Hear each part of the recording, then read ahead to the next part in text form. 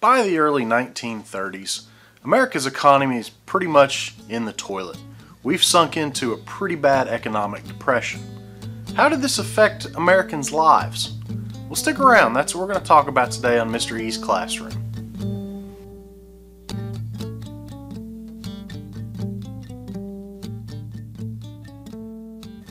Hey ladies and gentlemen, Mr. E here. Today we're going to talk about life during the Great Depression. Specifically, we're going to try to answer a question: what was life like for Americans during the Great Depression? Seems like a pretty easy, simple question. Grab your pencil and paper, get ready to take some notes. Hopefully by the end of the video, you'll have a good answer. Let's start off by taking a look at what life was like for people in rural areas of the country. Things didn't really change a whole lot for them. Most people in rural areas of the country were poor before the Depression hit, and guess what? They were poor during the Depression. Wasn't really a big change for a lot of these people. There were some farmers that were affected a little bit more than others. We've talked about the Dust Bowl before, especially that area of the Great Plains. They were really hard hit. Somewhere around about 400,000 farms wind up being foreclosed on during the Depression. A lot of farmers in this situation turned back to tenant farming because, you know, it worked so well the last time we did it during Reconstruction. As I just mentioned, people living out in the Dust Bowl area were probably the hardest hit. Of those, the people living in the state of Oklahoma took a brunt of that natural disaster.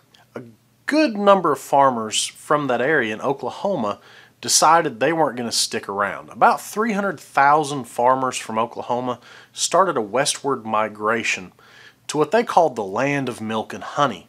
A lot of them saw California and the West Coast as their salvation. Farmers and their families in this situation become known as Okies because of where they're from, Oklahoma.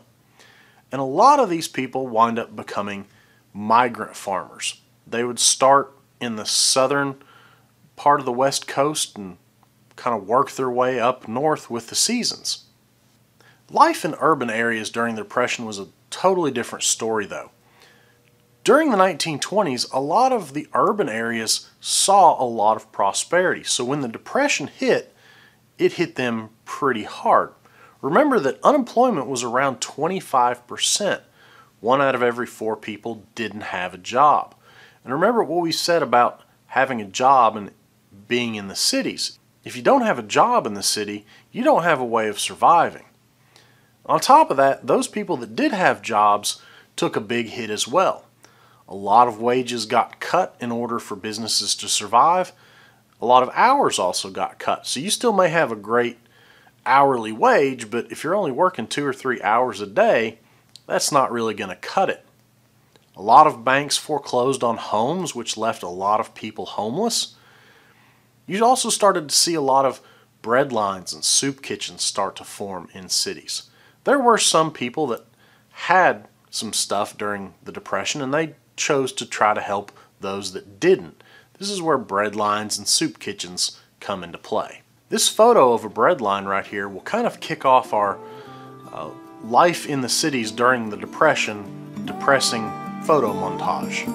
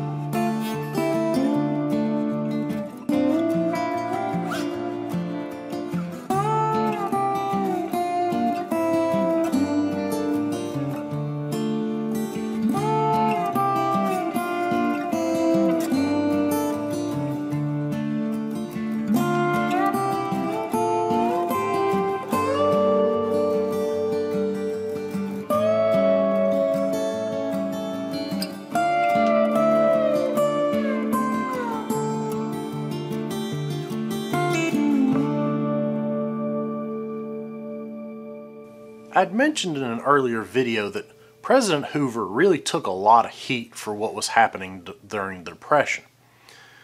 People people in the cities kind of took this to a new level in giving Hoover crap over what was going on. Three terms start to show up in the early parts of the Depression that really kind of emphasize how much people were not happy with President Hoover. The first being the term Hooverville.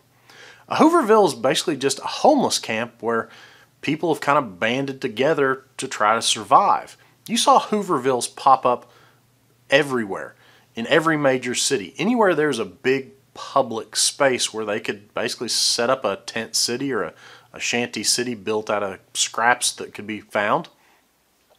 Another one was the Hoover blanket.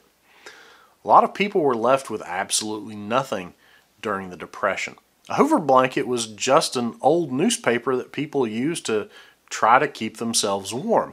You may have seen on an old cartoon or something the bum or the hobo sleeping on a park bench covered in newspapers. Well, it turns out that's actually a very real thing that happened during the Depression. Those newspapers were about the best blankets they could come up with. The last term was called a Hoover flag. This is something that people did to really show that they had hit rock bottom.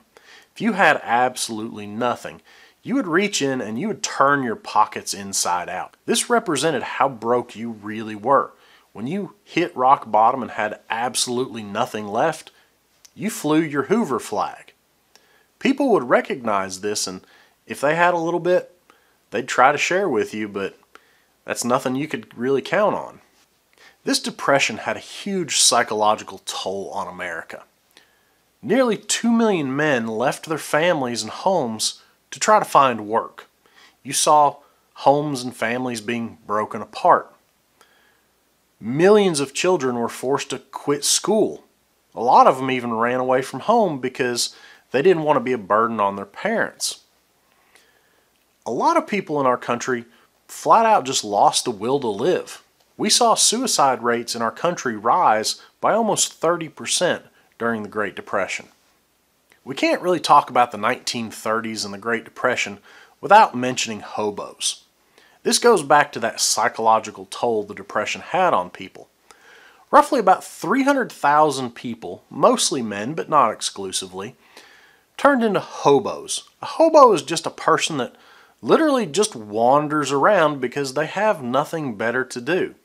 They don't have a place to stay. They don't have a job they have to do. So about 300,000 people turned to this life of just wandering around the country. They'd take advantage of people's generosity when they could. They'd come up with other ways to survive if they had to. Most of them got around by doing what was known as riding the rails. They'd jump up on a train. They'd jump on top of a train, and this is how they'd get around the country. The problem is that was kind of a dangerous thing to do because it's very easy, especially when it started to get colder, especially if it was bad weather, to slip off one of those railroad cars. There were 25,000 recorded deaths on railroad property during the Great Depression. These are the people that we know of that died on trains by being hobos. Think about how many thousands we probably didn't know about. There's one incident that a lot of historians kind of refer to as the rock bottom for America during the Depression that we need to talk about. It's called the Bonus Army.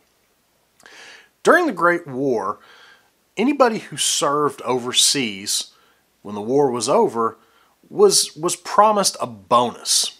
They were promised $1 a day for every day they were not in the United States. Well, these veterans never saw their bonus.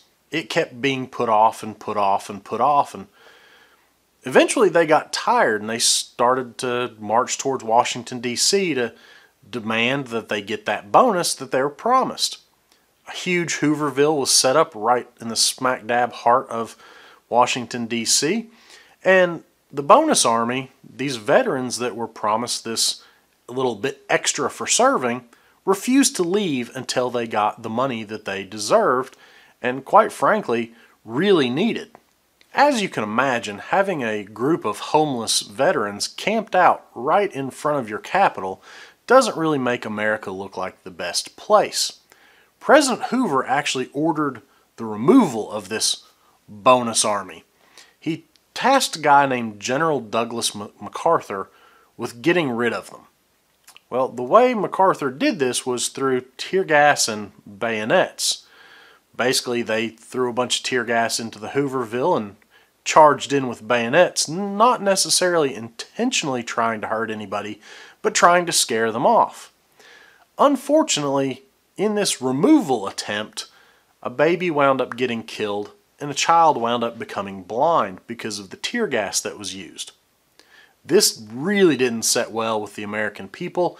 It really didn't make America in general look really good, and it kind of signaled the end for Hoover. After this incident, after word got out that Hoover was the one that ordered the removal, his reputation and his political career was pretty much ruined at that point.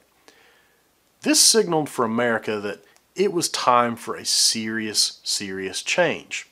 I really only have two takeaways for you from this video. Number one, remember that rural life was pretty depressing because of the Dust Bowl. Takeaway number two is that urban life was really depressing because of high unemployment. There you go, guys. Life during the Depression. Hopefully you got great notes. Hopefully you'll be ready for the quiz when it happens in class. And as always, till next time, remember, don't stop learning.